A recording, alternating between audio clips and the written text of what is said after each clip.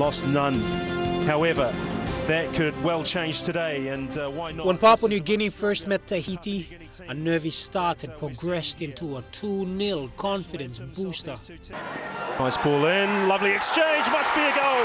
It is! What a strike! Sheer brilliance from Michael Foster and Raymond Gunemba. But inexperience then had seen the Francophones fight back in absolutely stunning fashion. To the far post, Warisan's missed it, it's in! Tainui Tahoe's equalised! A year ago, prior to facing Tahiti, when he'd had his full 23-man squad to work with, this time around with Champions League duties having affected his quota, Serritslev has worked hard with a new assembly of talent.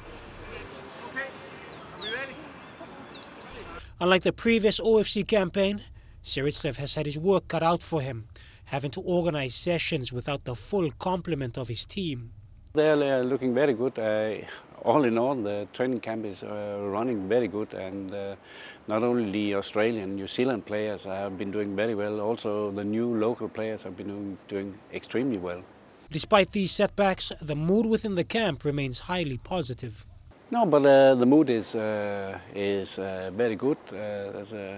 There's really a competitive training every time, and players seem to be happy, and you need to be happy when you have to perform well. The final 23-man squad for the Stage 3 World Cup qualifier will be announced shortly, with a match to be held at the Sejongai Stadium on Thursday, the 23rd of March.